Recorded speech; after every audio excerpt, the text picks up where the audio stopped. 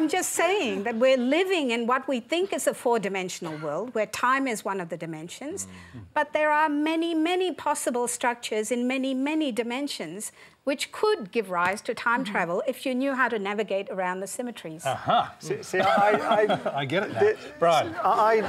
First of all, it's certainly true to say that in Einstein's theory, where you've got four-dimensional space, then you're prevented from travelling back in time, actually by the speed of light. It fits into the geometry in that way.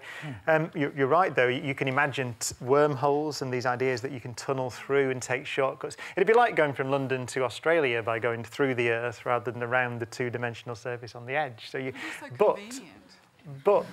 I've heard Stephen Hawking has a thing called the chronology protection conjecture, and the conjecture is, from a physics perspective, is that, as you say, it seems to make no sense. It's not a way to build a universe to allow you to be able to travel back in time and prevent your parents from meeting before you're born or whatever you do.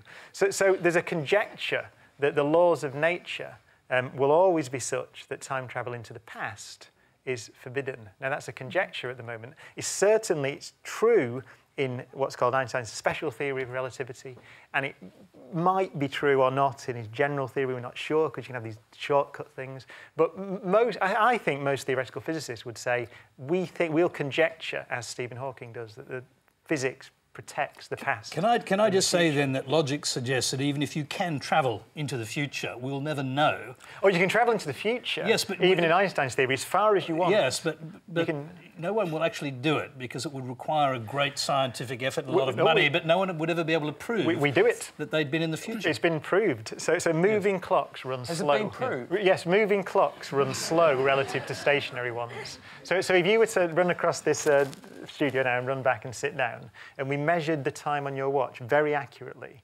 your watch relative to mine would have run slower. And that's actually central to the way the satellite navigation system works. It requires to be... So that's true, and that's part of Einstein's theory. But you couldn't, or you wouldn't, let's say, the scientific community wouldn't do this, take a human being and try and put them into the future. I'd do it. Because what would be the point of it? Well, no, you just do. But if you, let's say you fly... I know a number, which is the speed the protons go around the Large Hadron Collider. So they go around the Large Hadron Collider at 99.999999% the speed of light.